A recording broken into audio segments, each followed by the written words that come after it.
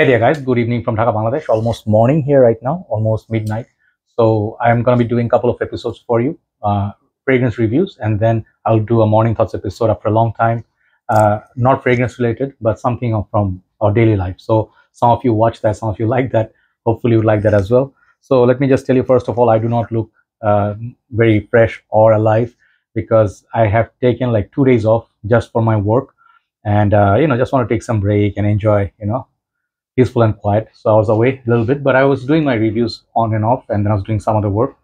But the whole city was so hot, man. For the last few days, so hot. And when you go out, it's just so hot, man. So anyway, so I look like I'm a little bit sunburned. I am always burned, but anyway. So the fragrance that I'm going to review, hopefully you can hear me properly. First fragrance I want to do. I don't know if there any review. I don't know if anybody reviewed this, but last time I checked, there was none. So this is a 2023 release. And this is from House of Karl Lagerfeld. They have this whole line of Bois De something, Bois De Vetiver, Bois De, I don't know. I have reviewed basically everything like Yuzu and then the Cedar. I think there are like total 5 or 6. So this perhaps is the 6th. This is called Bois De Cyprès, okay? So this one I saw, what I do, I have a habit that I told you I have certain pattern. I like to review certain fragrances like Aigna or something like Moschino, or like similar houses that not everybody wants to talk about. Some underrated house. This is one underrated house. If this fragrance is brilliant, because so far all the other ones from this line was affordable and they were good, especially the Bois de Vetiver was my favorite. So they have quite a few quite nice ones, but there also some of them were like a little bit underwhelming. So let's see if this is good, because I saw the green color, I saw the name Cypress. Okay, so Cypress based fragrances, I don't know, there are not many out there, so I wanted to get this. But retail is a little bit expensive. Do not pay retail. Retail can go up to $60-65. If you look for discounts, you can get these under $40. Okay, that's a good pricing. This is the packaging, and this is like more on the affordable side. So these are fragrances people with a budget they would like to look at. They also have women's side. I think they released this one and Flower de Pivoni or something. I forgot the name. Fleur de Pivoni or something. Together they release one for women, one for men. So I smell that one. That one, the women's one, is brilliant. I'll review that sometimes. But this bottle looks very, very lovely. They have the cylindrical bottles, and you can see they have this nice shade of green, and it just a little bit fades down. It looks like a very simple bottle, but I like the way the cap looks. It's very, very nice. I like the coloration. It looks very green. Reminds me of Coach for Him Green. That one I reviewed. Similar theme. And the cap, it's snug fit. It clicks onto place. Not snug fit. Clicks onto place. Inside is green. So nice, like let me show you the other bottle that I have. I think one nearby me. I sold out a few of the other ones. This one is what Bois de Vetiver. Yeah, this is the Vetiver. So I had Bois de Ambre, few of the other ones. And sorry, my hair is shiny because I applied coconut oil because you need to do that sometimes. Otherwise, your hair, the hair roots will die. So yeah, I do talk irrelevant stuff. I know I'm guilty of that, but old people, what you gonna do? So yeah, let's talk about this. So sprayer on these are okay. And I told you the price. The concentration is EDT. I'll show you the atomizer. Good. Shoots okay. No problem. And this fragrance, I think, is good for summer. Good for men. And it's a very nice, how to say, fresh, mild, spicy. Not much green that I expected, but nice little sweet, not bubblegummy also, like a sweet, spicy, mild fragrance. Okay. And I did say mild because this one is not very long lasting. Okay. I had better expectations because the Vetiver one lasts a long time. So initial spray, let me tell the notes: mandarin orange, cardamom, lemon, cypress, like the name, and then they have water mint. I cannot read from. Oh man, lavender, clary sage, cashmere, and vetiver. So yeah, those are the notes, and this is from Fragrantica. Thanks to them. So this house, first of all, Karl Lagerfeld classic. Not everybody's cup of tea. Some of the other ones, Karl Lagerfeld, they had, I bought, I reviewed. I would like to review more, but they're not really available. But their fragrances are decent. Recent time releases, they're decent. Nothing crazy, 10 out of 10. And I still am in search for something I can give like 9 or 10, This kind of fragrances do not usually get more than 8 unless they're very, very solid, okay? So how is this? The scent profile on this is, to my nose, when I spray this, I really like the opening blast. It's very nice, minty, fresh, like toothpaste, like you brush your teeth with toothpaste gel, right? Give me a second.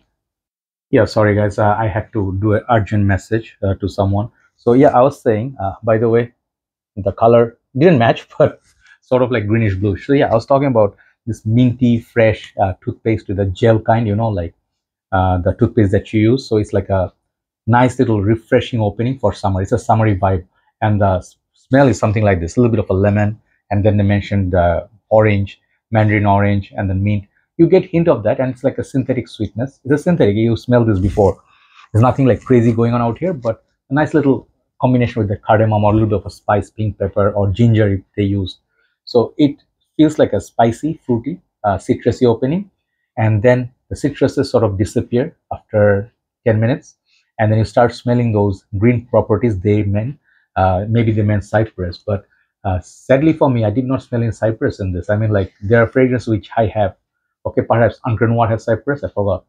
So fragrance which had that green, like medicinal green note, herbal note, I did not pick up much from this. It's basically very much like the same DNA. Imagine Dolce & Gabbana, the one. Okay, that one has amber, then some spices, some sweetness. It feels like it's in that category, but imagine the Dolce & Gabbana, the one made more green, like Coach for him green meets the one. Okay, this is the best way I can describe it.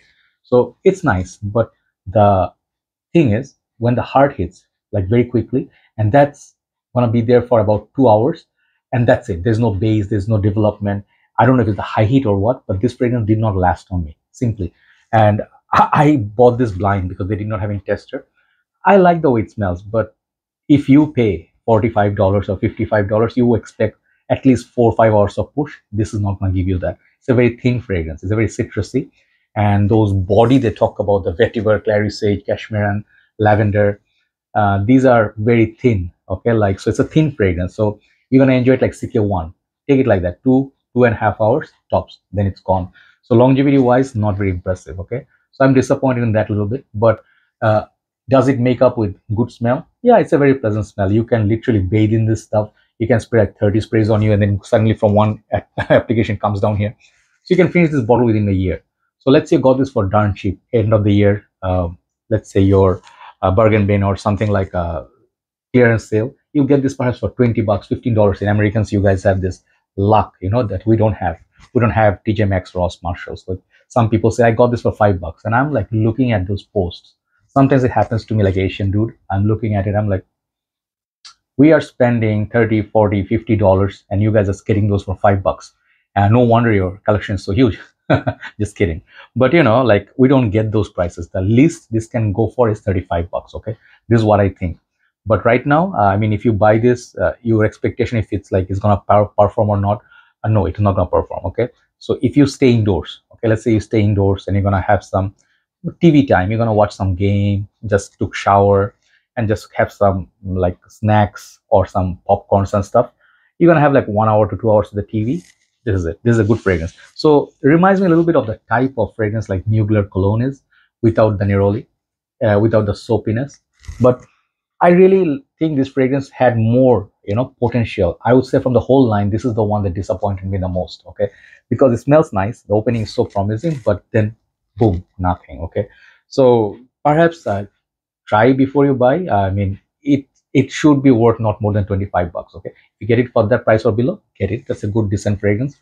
I mean, there are a lot of fragrances that is not memorable. This is not going to be memorable, but I like the way the packaging looks, and the smell is decent but doesn't last. So overall, this release, how much I would like to rate it? I would rate this like for the smell itself, and the bottle presentation price wise is affordable. Let's give it a 6 out of 10. Okay, decent fragrance, nothing crazy, nothing to hate about, but nothing also to remember by for next 10 years or so. Have a nice day. Thanks for watching. Let's do second one, which is a similar theme fragrance but way better. Okay, we'll talk about it. Take care.